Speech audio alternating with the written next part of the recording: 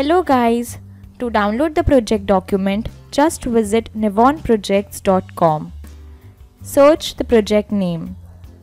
Once you see the project page, click on it. Now click on download document. And you can download the project documents for free. Hi guys, and welcome to the demonstration of AC to high voltage DC converter using voltage multiplier circuit.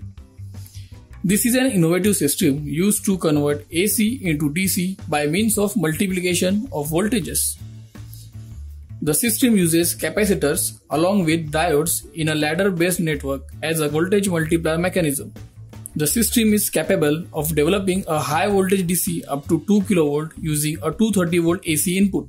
So let's see how system works. Let's turn on the system.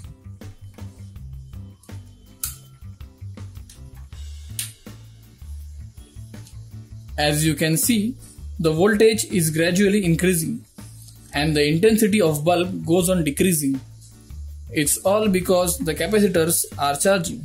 It's difficult and dangerous to measure such a high value of voltage with an average voltage meter. So we made an arrangement across the resistor to calculate the voltage.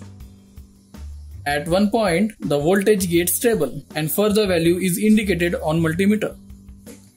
So as you can see, the multimeter is showing value of 170 volt, which is get up to 200 volt once all capacitors are get fully charged.